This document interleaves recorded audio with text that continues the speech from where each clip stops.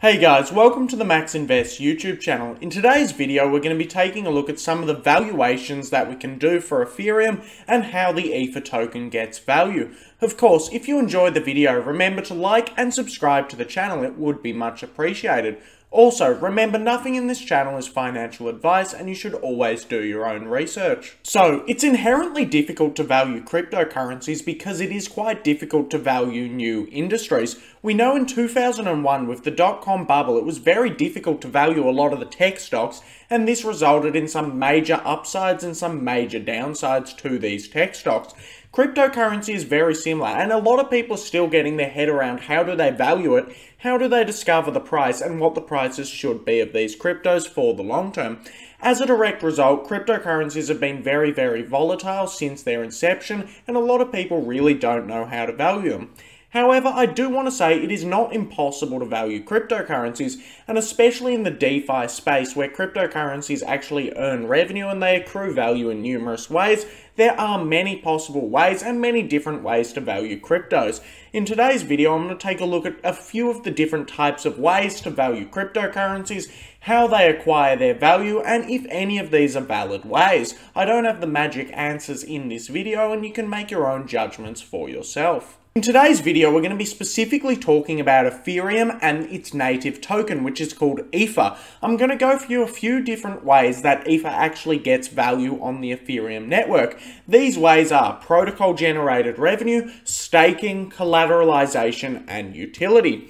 Companies accrue share value through paying out a portion of their earnings. While Ethereum also does technically pay out a portion of its protocol-generated fees, which are earnings, Ethereum gets value in a range of other ways like staking, utility, and collateralization. As a direct result of this, the Ether tokens should have more demand for them than company shares. When you want to buy something off Amazon, you never pay with Amazon shares, you pay with real money. On the Ethereum network, a lot of people actually pay with Ether, which will give the Ethereum token a lot more value than, say, traditional finance companies. Since Ethereum has a lot more demand drivers for its token, in my personal opinion, I do believe the Ether token has the potential to go very, very high in its price. So, let's get into a few of these different valuation methods for the Ether token. One way in which Ether accrues value is through smart contracts. Certain smart contracts require Ether to be paid in exchange for something. Some smart contracts can use other methods of payment, so when you're using a smart contract, you could use USDC, which is a simple digital dollar on the Ethereum network, which is just pegged to the dollar, and you could use this. However, this will still cost a fee that is paid in Ethereum. So, whenever you're using a smart contract on the Ethereum network, you'll need to pay in something. This could be with Ether, this could be in USDC, this could be in WBTC, and this could be in a range of different methods. However, when you're paying with Ether, this is a lot cheaper and easier to do so on the Ethereum network. As such, this gives users an economic incentive to pay with Ether. Let's go through some examples. If you wanted to buy on the Ethereum network an NFT, so this is just digital art, and you wanted to buy someone else's digital art and have ownership over this, that would require a smart contract, and this would most likely be paid in the Ether token. Therefore, individuals would need to buy the Ether token and then buy the NFT with the Ether token, driving up demand for the token and increasing its price.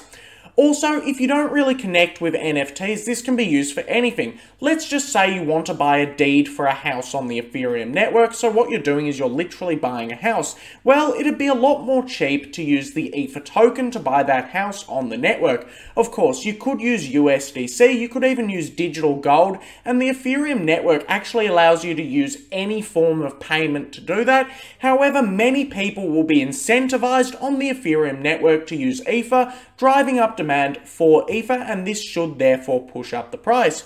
Generally, the more individuals that are using Ethereum, that are using smart contracts, the more Ether that will be purchased for these smart contracts, and the higher the price will go. This is just one way in which it accrues value. The next way in which Ethereum actually generates revenue is very similar to companies. Companies generate earnings and they generate revenue. Cryptocurrency in the DeFi space does the exact same thing. All DeFi services like Aave, Compound, Maker, they all generate revenue and then the Ethereum network also generates revenue.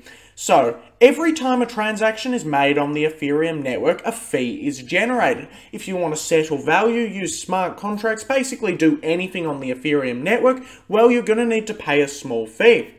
So, June has been quite a slow month for Ethereum, where it's basically been going down a bit in price and not too many people have been excited about it. However, during May, Ethereum generated over $1 billion in protocol-generated revenue. By my estimates, by the end of the year, I believe Ethereum will generate roughly $6 to $12 billion in protocol-generated revenue. This is a ton of earnings that the Ethereum network is going to be generated, and all of this will be redistributed back to liquidity providers, stakers, yield farmers, and more third parties. So, this is basically can give the Ethereum network a price-to-sales ratio which we can use to value it. Basically, the formula for a price-to-sales ratio is going to be the yearly protocol-generated revenue divided by the fully diluted market capitalization. If we take around $6 to $12 billion for Ethereum's yearly revenue, this gives it an average price-to-sales ratio of 30 to 50. If we look in the traditional finance world, 30 to 50 is not too bad. It's a bit on the overvalued side, however, it's not too bad. Of course, I believe Ethereum generates revenue in a lot of other different ways, and they generate a lot more token value than, say, company shares, so I do believe 30 to 50 is historically quite undervalued for the Ethereum network.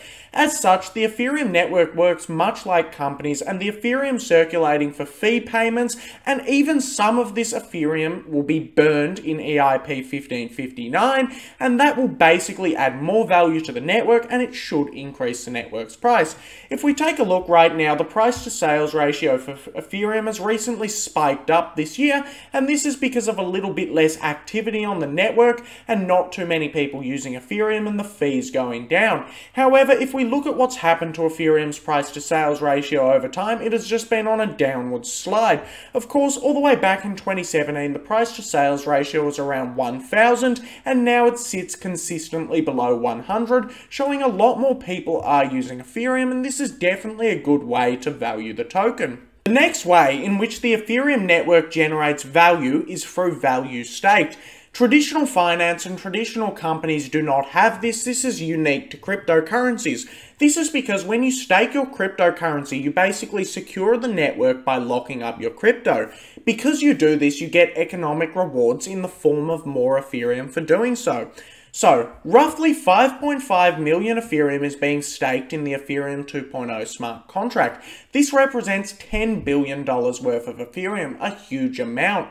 And, of course, we can do a ratio for this. We can see the total value staked divided by the market cap. If Ethereum's sitting at around a $200 billion market cap, this gives it a ratio of 0.05. However, we must also remember Ethereum hasn't fully transitioned to proof of stake just yet, and when it does this, I do believe the value staked won't be 10 billion, instead it'll probably be more like 100 billion. So, how does this actually add value to the Ether token? Well, whenever Ether is staked, it is used to secure the network and operate the protocol. As such, economic rewards will be generated in the form of more Ether. This means individuals will want to purchase Ether and stake their Ether to earn more rewards. As a direct result, more and more people will be purchasing the token in order to earn rewards.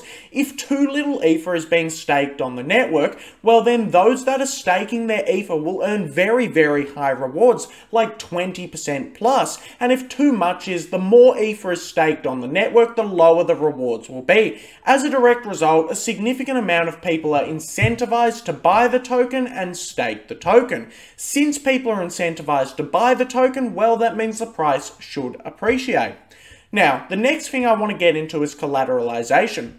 Ethereum is used as collateral on numerous decentralized finance protocols. These protocols could include anything like Aave and Compound and any other decentralized protocol. Basically, Aave and Compound are DeFi protocols for lending and loaning your cryptocurrency, and there's a whole bunch of other ones like Yearn Finance, which is a yield farming aggregator. Of course, I'm not going to explain what these protocols do too much in the video, but these are things that you can use on the Ethereum network. Now, when people use these DeFi protocols, and the more DeFi protocols that are launched off the Ethereum network, the more Ethereum will need to be used for collateral. This is because all of these DeFi protocols will need to have Ether as collateral when they are using it on the network. I'm not 100% sure about the use of collateral on the network, and it does get very, very confusing and hard to understand. However, from what I can understand, you do need a certain amount of Ether as collateral on all of these networks for them to operate.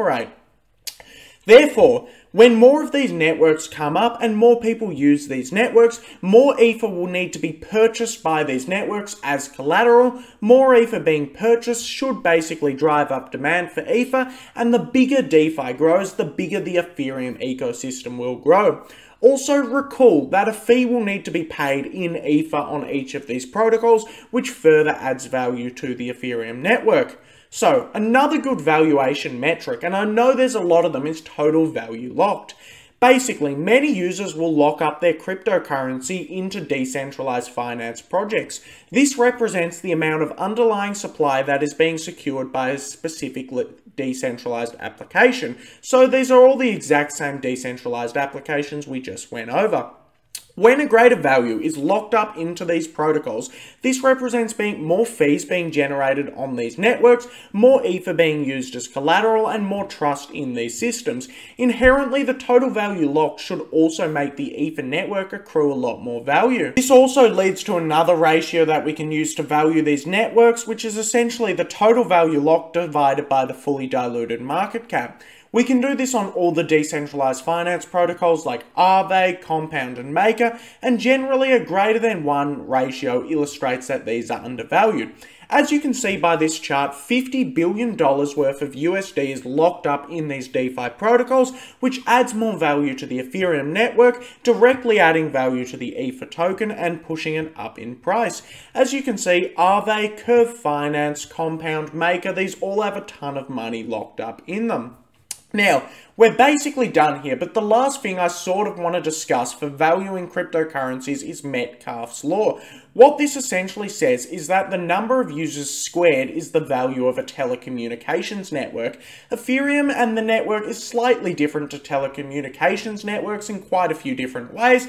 However, this is an interesting thing to speculate on. As more and more DeFi users and more Ethereum users pop up, this should essentially mean the value of the network gets greater and greater according to Metcalfe's law. Now, this is an interesting thing that you can speculate on. However, I'm not so sure if it's the best thing to be used when valuing Ether. So, to conclude, individuals pay fees when using DeFi, buy Ethereum when using DeFi, collateralize using ETH, stake their ETH, and lock up their Ether. Basically, all of these different methods result in the Ethereum token having tons and tons of value and appreciating in value fundamentally as the network grows and becomes stronger. Of course, investors speculating on the future and buying and holding assets without actually using the networks also appreciates the price. And a lot of people have been doing this for cryptocurrency recently, which does mean the price is quite variable. However, every asset should trend towards its fundamental value, and I believe the Ethereum network has a fundamental value a lot greater than it is right now in the future, so I do think it should generally trend up.